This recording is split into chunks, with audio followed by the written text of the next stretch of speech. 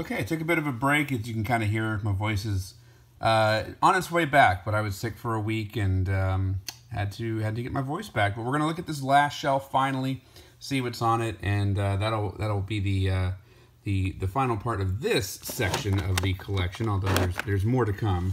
Stay tuned. This last shelf starts off with The Who. I have a pretty good run of The Who. Not everything, but most of them. The albums I kind of pick up along the way. You can find Who albums very easily. They're all out there in multiple iterations. This is a nice version of Quadrophenia. This deluxe edition has Pete Townshend's original demos, and they are fully produced demos. They're multi-track extravaganzas there. And then, you know, I like these later Who albums. I especially like, is it on this one? Yeah, Eminence Front is maybe my favorite Who song. I know it's not at the top of many people's lists, but I really do like that track. They play it live still. And then these later Who albums, you can get super cheap those in brand new condition. This was my first introduction to the deeper catalog. Was this Ultimate Collection, a 2-disc hits collection, and as you can see, I expanded to get the albums there. A couple of Wilco albums here. We have Yankee Hotel Foxtrot. I listened to this for the first time working for the college radio station that I worked for, and really fell in love with that album. This one, A Ghost Is Born, that is a nominee for the Alternative Album of the Year. I think it won. It might have won that year. Brian Wilson's Smile. This is a recent pickup. This nice slipcase with a booklet and everything. A project that took a long time for Brian Wilson to be able to complete. It's very nice. Here's Amy Winehouse. And the Edgar Winter Band. Yeah, Edgar Winter Band have a record of them as well. Steve Winwood's Back in the High Life. I love this album. This is the throwback to, again, listening in the car on long trips to visit family. This was a cassette that we had in the car, and every track on that is a winner. And then here's I think this was the follow-up. Maybe this was 2 albums later, but Roll With It also has some really good tracks. Lean On Me, Best of Bill Withers, and then we have a run of Stevie Wonder. These are all Album of the Year Grammy winners. He was on a tear in this phase of his career. He was every year. I think the year that Paul Simon won for Still Crazy after all these years, I think he thanked Stevie Wonder for not making an album that year, kind of opened the door for somebody else to win. But yeah, Stevie Wonder was on a run. This is probably my favorite of those 3 albums, Songs in the Key of Life. Just tons of good stuff, tons of great material on that album. Okay, here's an interesting one. This is called E Prime. It's an EP from a band called Woven. I don't know much about Woven. This came to us in the again, a college radio station. This came to us. This is about a 20-25 minute long EP, but this is some great sort of electronic alternative, but still very melodic music. And I don't know if the band released anything beyond this. I guess I could look it up, but this, if you can find this, you can find that for under $10. Definitely pick it up. This is a little hidden item there. Not many people know about. Some Weird Al. We have the UHF soundtrack album. We have a Hits Collection Volume 2, which has a lot of his sort of late 80s, early 90s stuff on there.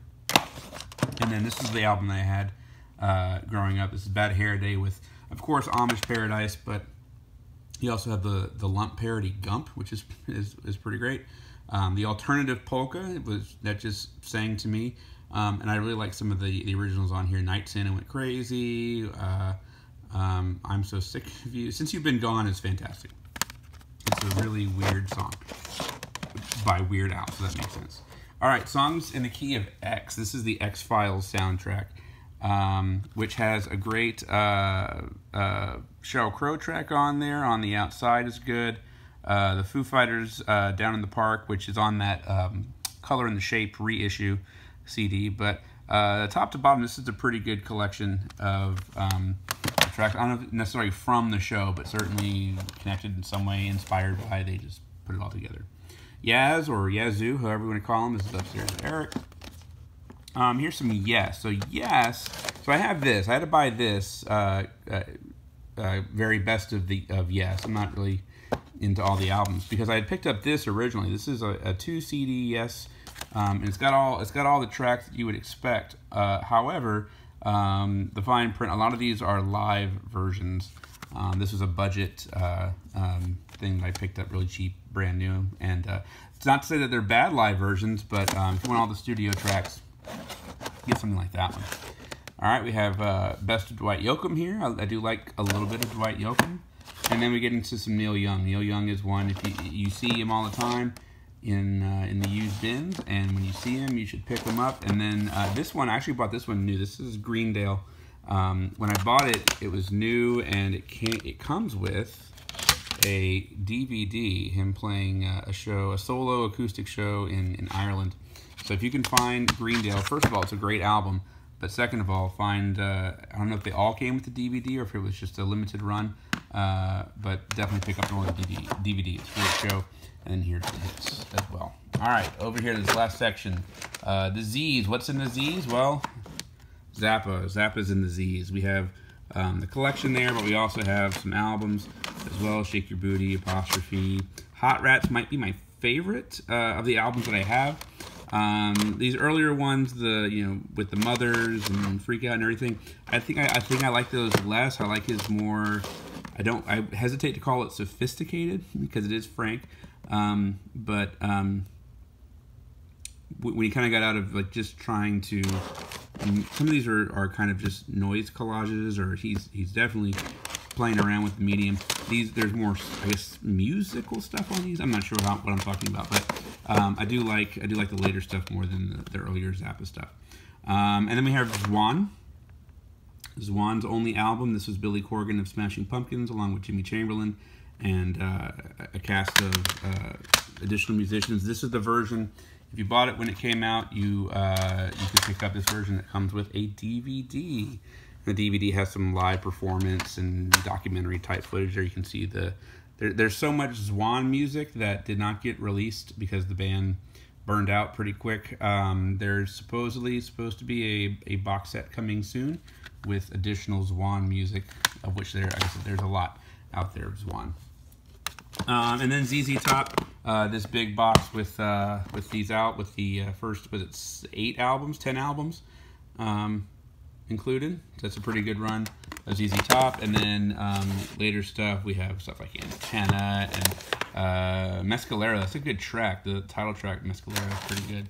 And then the final thing here on this track, or on this list, is we get into the numbers. This is 311, just the best of 311. Okay, there is obviously more on this shelf, though. Here's some, these are video game soundtracks that just kind of came with, pre-orders. A couple of them I bought separate, but, like this Mario Galaxy. This is a fantastic soundtrack, just as music on its own. And then Breath of the Wild and this Metroid thing. Back when I was collecting video games and really into that stuff, but I kept the soundtracks to those games for sure. They're nice CDs to get. All right, and these are all comps. These are all compilations. Pick these up whenever I see them. Like this Power of the 80s thing here. And there's another one. This one, yeah, 80s songs. That's a really great title. These are both 3-disc sets, and you just see tons of material. These are all original artists. You got to be careful with these kind of compilations to make sure you're getting the original artist. There's some like cover versions out there where it's they don't want to pay the license for the master recording, but they'll, I guess, license the track or the music for whatever, do their own version. But these are solid compilations, big 3-disc sets. Those are like $5 or $6, brand new.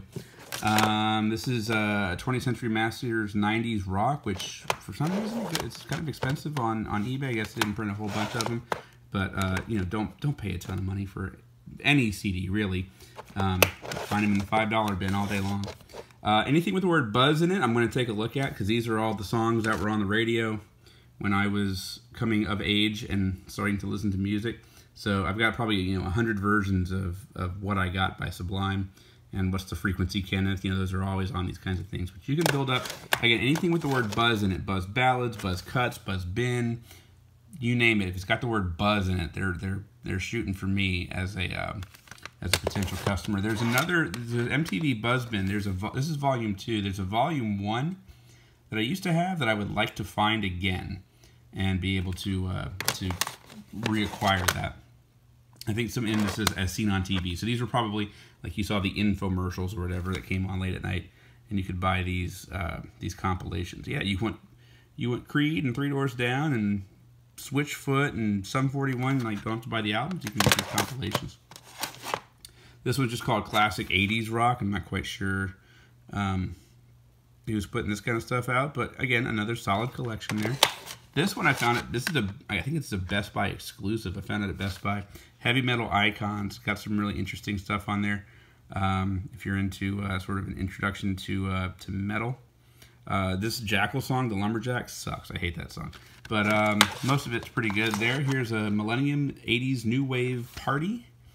You want your New Wave stuff. This is a pretty good collection as well. You put this on and don't have to think too much about it. Here we have a couple Motown Gold, Volume 1 and Volume 2. These are both two disc sets. So 4 discs of Motown classics from a variety of artists, sweeping the whole history of Motown there. And then in the same gold series, here's New Wave Gold. This is a solid 2-disc as well.